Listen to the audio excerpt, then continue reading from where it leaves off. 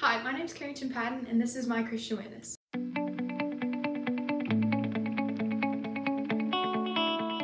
I have many interests and hobbies, but the verse that got me through it all was Joshua 1:9.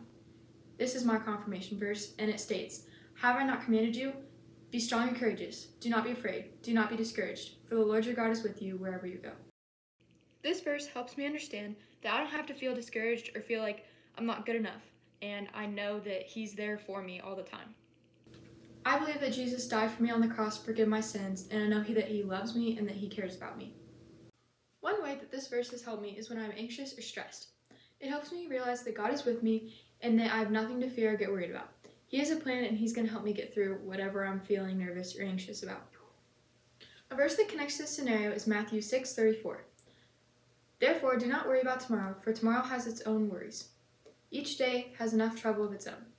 This verse connects to my example because a lot of the time I was anxious or worried about the next day or something that is going to happen in the future, and it would kind of consume me.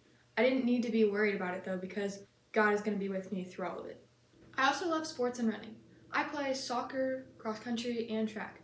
And when I first started, I got really nervous and anxious before my meets, and it was not good.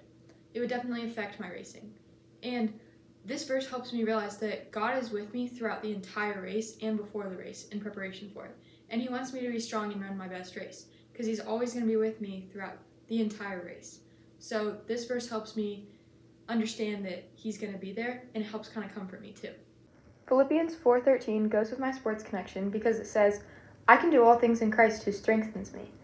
This shows that I can do and achieve anything through Christ, through Jesus. I can play that soccer game and I can run that meet through Him.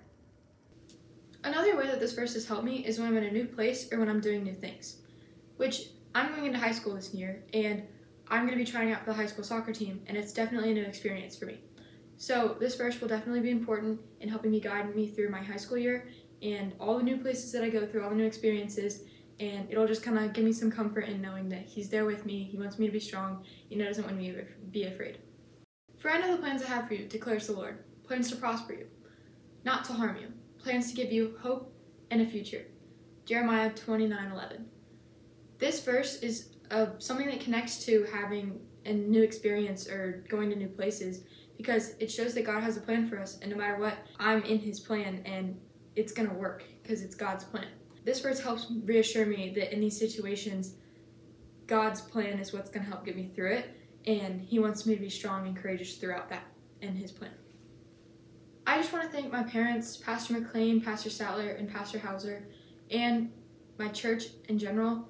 I'd also like to thank Brandon and my friends for helping me grow my faith and helping me to truly understand what Jesus has done on the cross for me and to know how He's impacted my life.